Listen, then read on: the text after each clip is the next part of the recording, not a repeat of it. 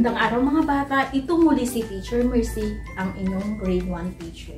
Our lesson for today is about adding using order and the zero property of addition.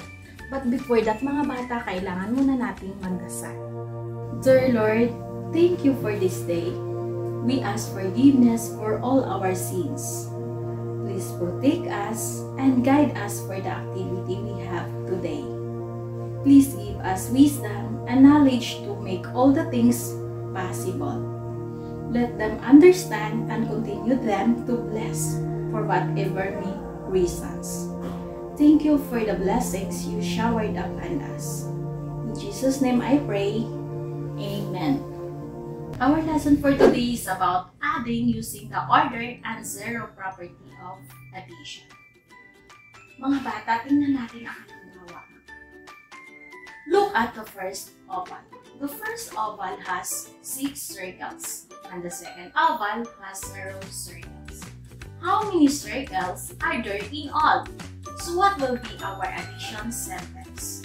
So our addition sentence is 6 plus 0 is equal to 6. And we call this one as zero property of addition. What is zero property of addition? It tells that adding 0 to a number will result the number itself. Ibig sabihin yan mga bata, pag pinas natin ang 0 sa 6, lalabas na rin ang 6. So it is being called the number itself. We call 0 as the identity element of addition. So I have here another example. On the first box, how many triangles are there? So there are 5 triangles. May nakikita ba kayong triangulo sa pangalawang box? Okay, wala mga bata. So what will be our addition sentence? 5 plus 0 is equal to 5. So that will be our addition sentence. On the other box, please observe mga bata. Ilang happy faces ang nakikita ninyo? Okay, wala. So, we are going to put 0. On the other box, we have how many happy faces? So, we have 8. So, what will be our addition sentence for this example? Our addition sentence is equal to 0 plus 8 is equal to 8. Mga bata, ito naman ang time na kayo naman ang sasagot.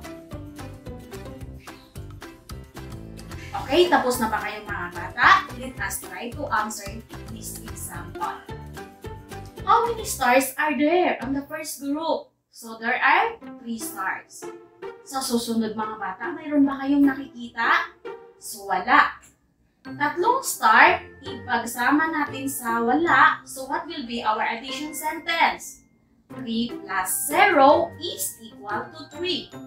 Or we can change this one, the position. Like for example, on this part, the first group have no star.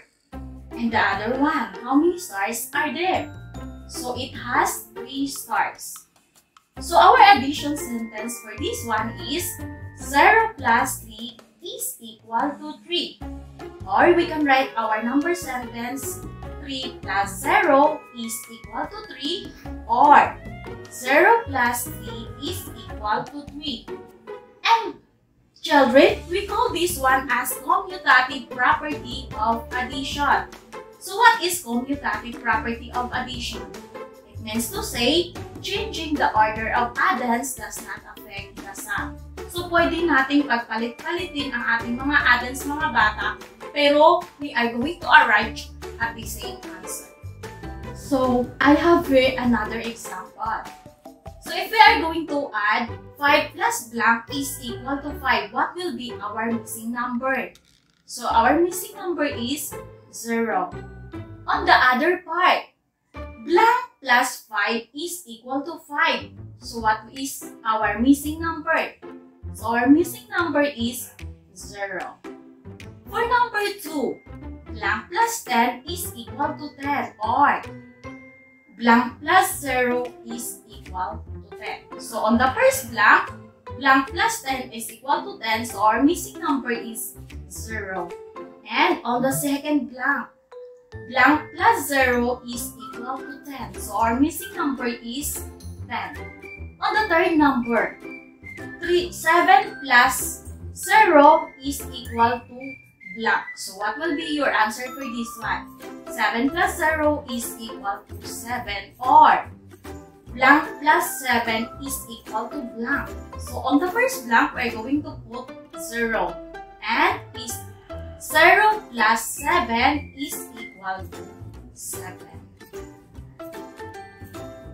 So what is zero property of addition? It tells that adding 0 to the number resolve the number itself. Mga bata, pag inad natin ang numero sa 0, so lalabas pa rin yung numero.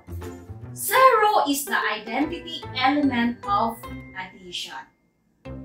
What is commutative property of addition again, mga bata?